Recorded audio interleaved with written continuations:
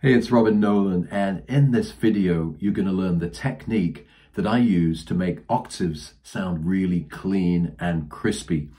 This is a video response I made to Gypsy Jazz Club member Matt Hagele, who was having a problem with his fretting hand making octaves sound clean. And I'm happy to say that this video has really helped him and he's sounding great now. Enjoy the video, and if you would like to join the Gypsy Jazz Club, get private coaching from me, support from the community, enjoy 5 live events every month, and access to over 100 hours of Gypsy Jazz resources to help you really learn this style in a fun way, then take your 14-day free trial at gypsyjazzclub.com. We would love to see you inside. Okay, for now, let's get these octaves sounding crispy. Hey Matt, it's Robin getting back to you on your question about octaves and the problem you're having when you're playing with a pick to not let the other strings sound when you play an octave, which is a common issue, and I get a lot of questions about that. So I'm going to show you in this video the fingerings I use and which fingers I use to mute the incidental strings, okay? So you're saying easy to play the octave when you pluck the 2 strings with your right hand, right? Because you're only playing the 2 strings that make up the octave. So never a problem with the other strings. But you're saying that when you use a pick and you play through the chord, it's hard to stop the other fingers, sorry, not the fingers, the other strings from ringing. So this is what I do.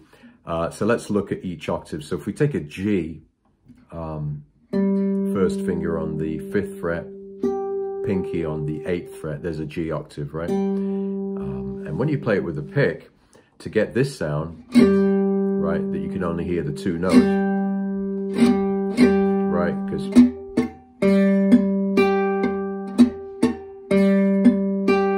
right, muted, muted, there's the G, muted, G, muted.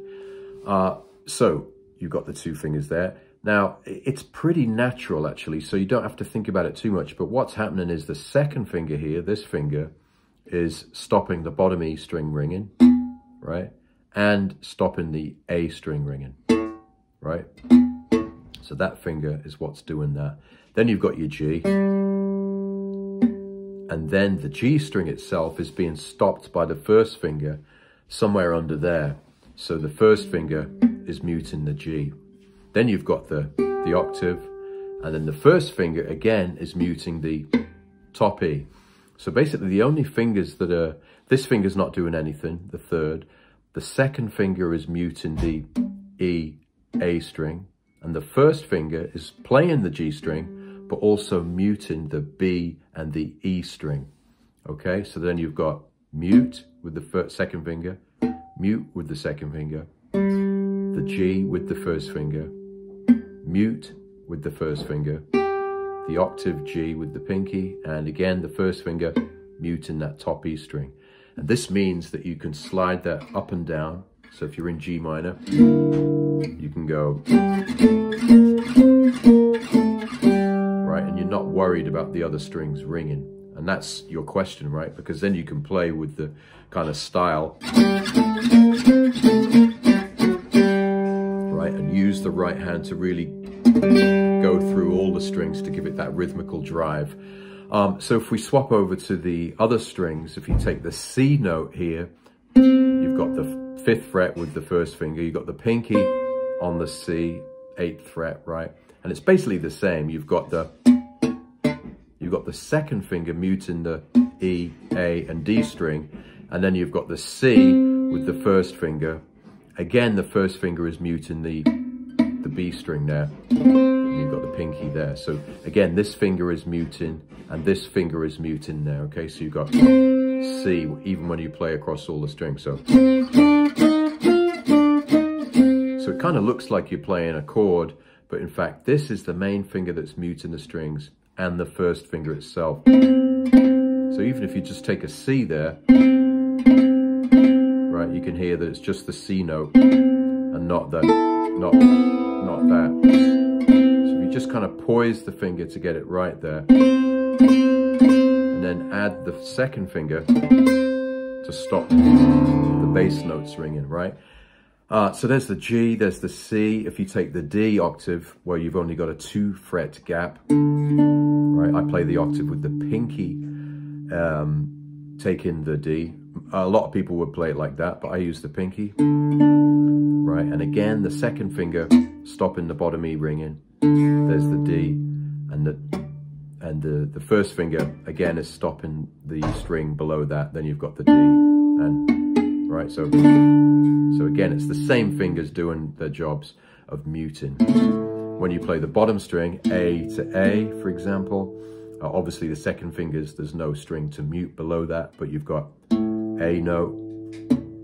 The first finger is muting the A string. There's the A, and the first finger is doing all the muting there, right? So just practice really slowly, just going through A, D, G, C, so across the fretboard like that, and just play a 2, 3, 4, and just do it right until you hear that there's no overtone, right?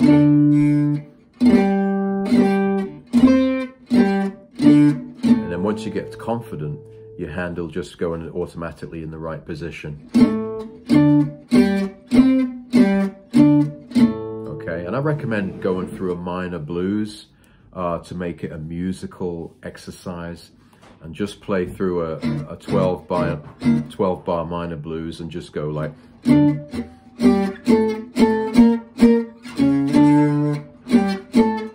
C minor,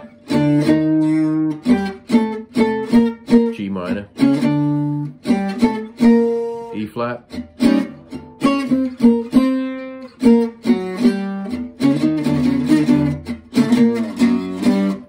and maybe try through a minor blues to see if you're getting it right. Let me know how you go with that, Matt, and if you need any more detailed explanation, happy to make another video, or somehow maybe we could draw a diagram or something.